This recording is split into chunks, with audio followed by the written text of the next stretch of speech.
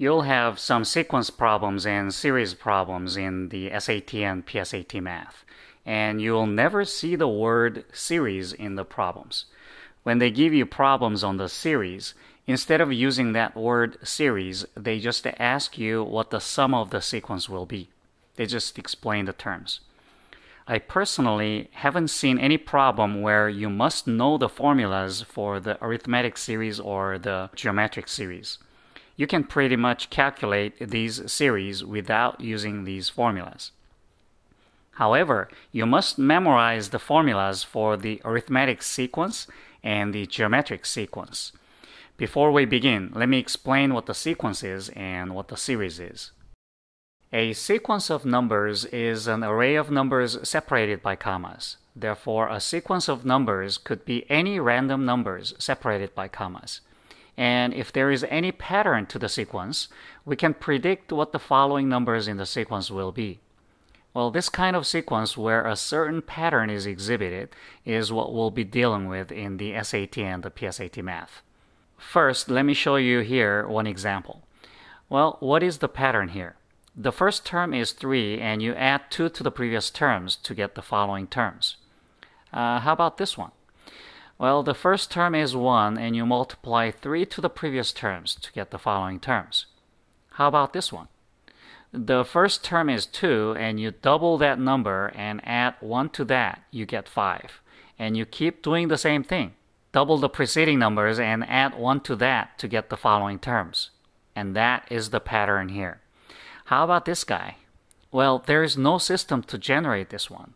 The pattern here is simply 5, 3, negative 1. These three numbers repeat. So we're going to solve some sequence problems where any pattern is observed, such as these examples. Now the series is just the sum of the sequence. As I mentioned, I'll only go over formulas for the two types of sequence. First, arithmetic sequence. Let's say that the first term is A. If you add a common difference d to that first term A, you get the second term. For the third term, you add another d to the second term. For the fourth term, you add another d to the third term, and so on. Well, to be able to see the pattern more clearly, let's express this a sub 1 with a plus 0d and a sub 2 with a plus 1d.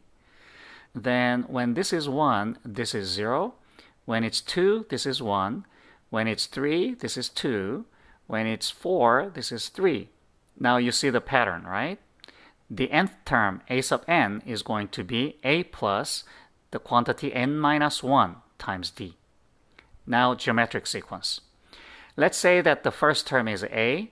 If you multiply a common multiplier r to that first term, a, you get the second term. For the third term, you multiply another r to the second term.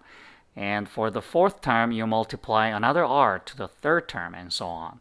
To be able to see the pattern more clearly in this case also, let's express this a sub 1 with a times r to the 0 power, and a sub 2 with a times r to the 1 power.